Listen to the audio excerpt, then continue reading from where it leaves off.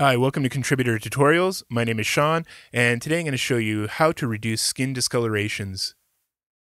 When doing beauty retouch, we always want to make sure that we make our models look as best as they can, but keeping the personality of the model themselves. And in this case, we do have some redness under the model's eyes and on the nose, as well as some age spots on the forehead that I'd like to reduce just to make him look better overall. So I'm just going to try to even out the tone of his skin.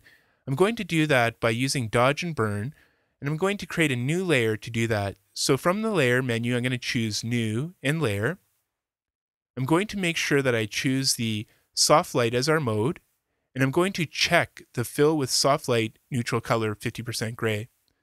I'm going to rename this label, this layer, dodge and burn, because that's what we're going to do to it. And I'm just going to hide my background layer, and as you can see, what we do have is just a 50% gray over top of the background layer. Now what I'm going to do is I'm going to use our dodge and burn tools to affect the density of this gray layer, which will in effect change the background layer. I think the best way is just to sort of show you what we can do with these tools. So the first one is dodge, which reduces the density. So this is going to lighten. I'm going to go up into the menu here and just make sure that I have midtones chosen, and exposure of about 50% is more than enough.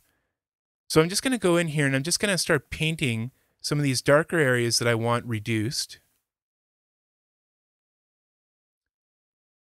Just going to slide around here and get under the eyes here, around this eye as well, some of the area around the nose. So it doesn't take too long. As you can see, we've reduced some of those areas there already. Now the next thing to do is there is some white spots that I would like to be a little bit darker just to even out that balance between the skin. So what we're going to use is the burn tool, which will actually darken or add density on that gray layer to make this look a little bit more smooth. So I'm just going to go into here and just darken some of those areas where we had some of the whiter spots.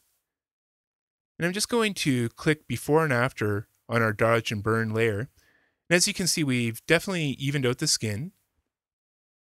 But whenever I do make these kind of beauty edits, I always like reducing the opacity of this layer. It just helps it look a little bit more natural.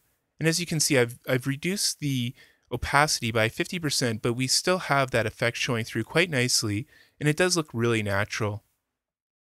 Just gonna pull back a little bit. And again, before and after.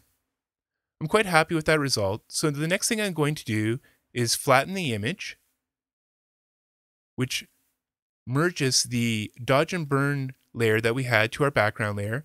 And again, before and after. I'm quite happy with that, and that's the look that I was looking for. So I hope this has helped you, and please check back for more tutorials. Take care.